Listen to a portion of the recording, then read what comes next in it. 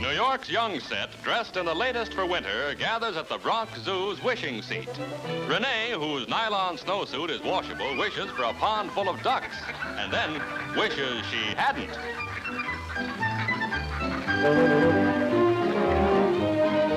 Nicole, in a snowsuit of poplin, wishes she could visit Noah's Ark.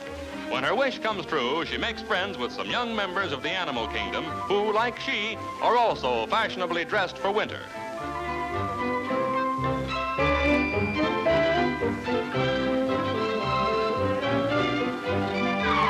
Now it's Diane's turn on the wishing seat. She wants to get somebody's goat.